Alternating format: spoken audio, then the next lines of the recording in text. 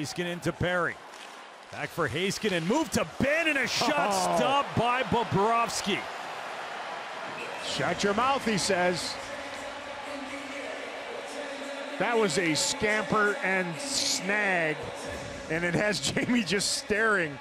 And Miro Heiskanen jumps up on the rush and just sort of slings it over to Jamie.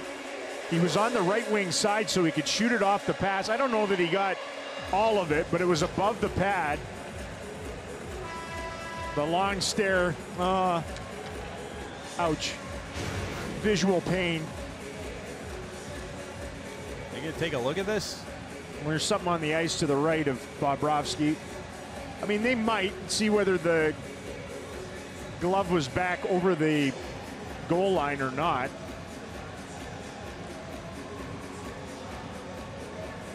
That puck, I think that puck actually got through him. It did? It did.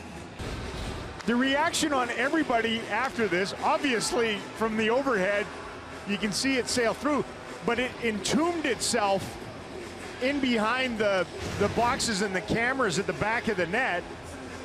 And oh, there you go, it's 7-4. And still no emotion whatsoever from the Stars captain as Heiskanen whipped it over. Quick one-timer.